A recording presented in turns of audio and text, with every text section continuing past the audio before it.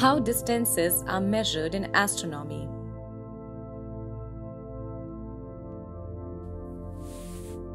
Distance is the length of the space between two points.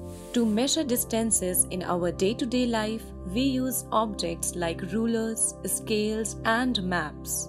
But when distances vary from a few hundred kilometers to billions of light years, we have to use different methods to calculate them. Measuring distances in our solar system. Distances in our solar system were measured using the Parallax method and Kepler's third law. Parallax is an apparent shift in the background of an object when viewed from different locations. This method can be used to calculate the distance to the moon and planets. But as soon as we have an accurate measurement of the distance of a planet from the Sun, we can use Kepler's third law to determine the distance to other planets. Kepler's third law says that the orbit of a planet is proportional to the distance from the Sun.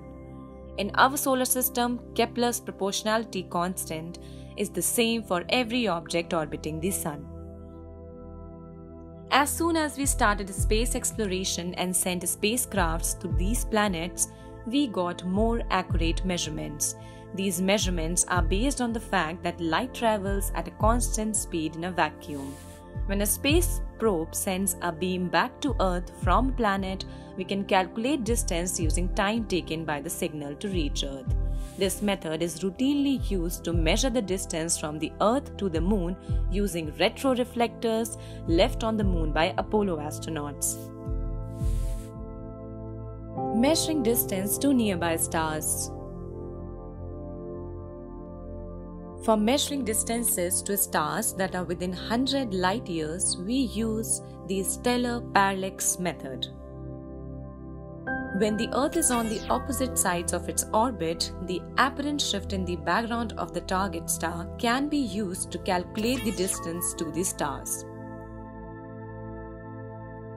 This method only works up to 100 light years. Beyond that distance, this method fails.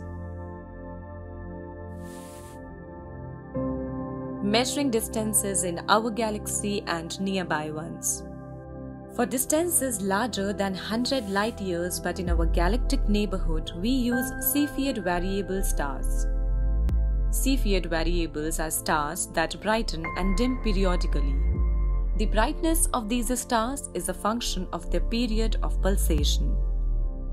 This means if we observe pulsation periods of these stars, we can find its brightness at the distance of 1 light year.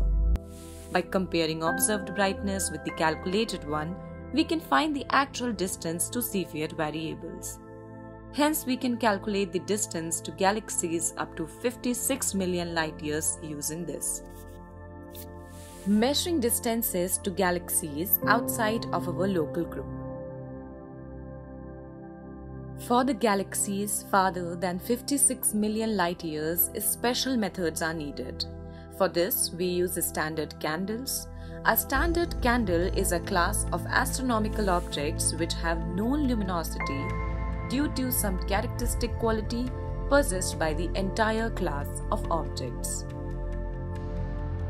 As we know their absolute magnitude or how bright they would be if they were only 1 light year far, we can calculate the distance to these objects by observing their brightness. Standard candles include Cepheid variables, the planetary nebula, and Type 1a supernova. So if we want to find the distance to the galaxies, we first look for these standard candles. Measuring distances to objects beyond 1 billion light years.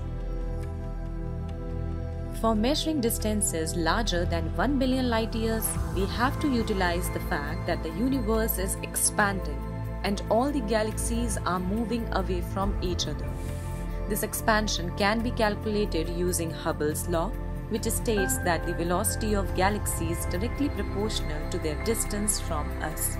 So if we can calculate how fast they are moving, we can find out the distance. But how can we find velocity? For this, we observe the redshift of the light from these galaxies. As these galaxies are moving away from us, the light emitted by these galaxies gets stretched as it loses energy. By observing this redshift, we can calculate the velocity of these galaxies. And when put this value in Hubble's law, we get the distance. By utilizing various tools and laws of physics, we can find distances to nearly every object in our cosmic horizon.